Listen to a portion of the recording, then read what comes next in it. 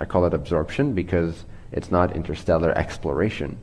A lot of it is already explored. At least the things that we'll initially be exposed to is already documented, known for a long time. It's already been scientifically utilized, applied to, etc. So we're going to be absorbed initially into different confederations, or rather alliances, of civilizations that are of fourth density or higher in most cases.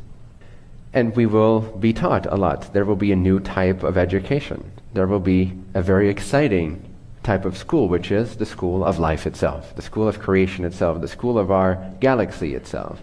And so we will start to be taught in these matters, in these facts, and the truth of our history, which is far more weird than you might think presently, than you read in the history books, in the slave system that we call school, mandatory school as it is now.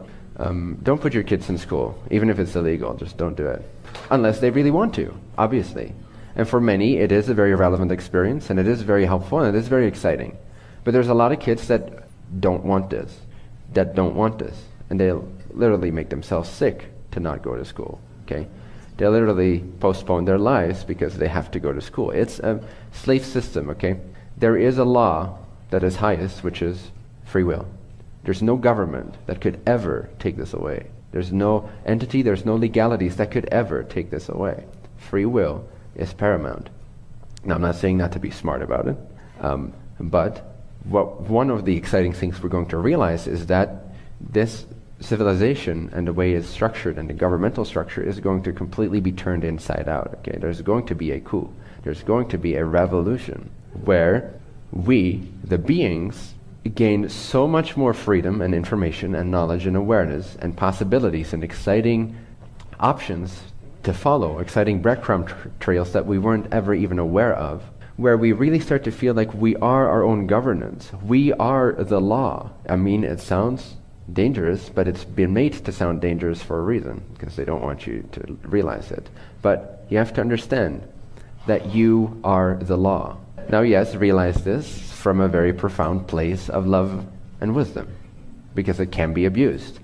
But realize, open your eyes, okay? Open your eyes. This is a man-made world that you've been taught and conditioned to perceive. Almost any single concept, any random thought you have at any given day is is given to you, okay?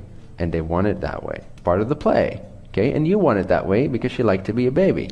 You like to be spoon-fed, you like to be taken care of, you like to make sure you're all right 40 years from now.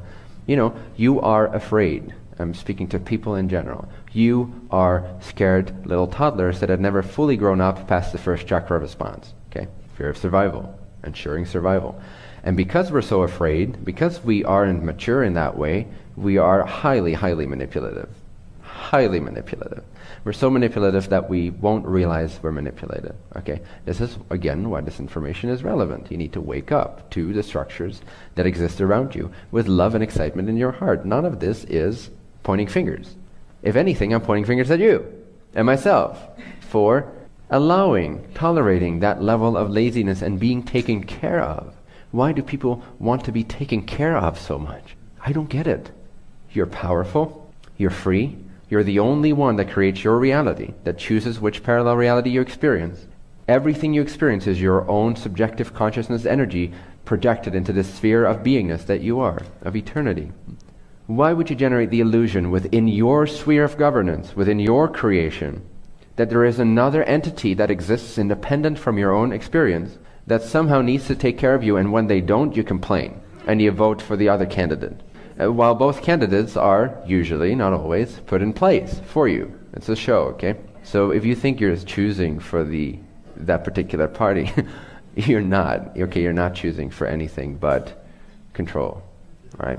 Either way, you're fucked. Fuck the system, okay? Let it take care of itself. Let it collapse. Stop participating in the hypnotism. Stop feeding the system. Start making it understand that it's losing control even more rapidly. Rat race is the perfect resemblance of where we are at as a people. We are ready for change. We are ready for self-governance. We are ready to recreate our civilization from the people, by the people, for the people.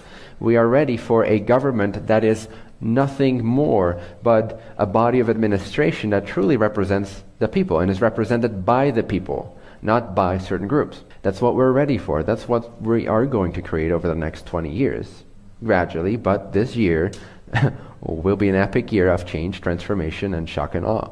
So this is a very exciting year. Next year is also going to be very exciting, don't worry.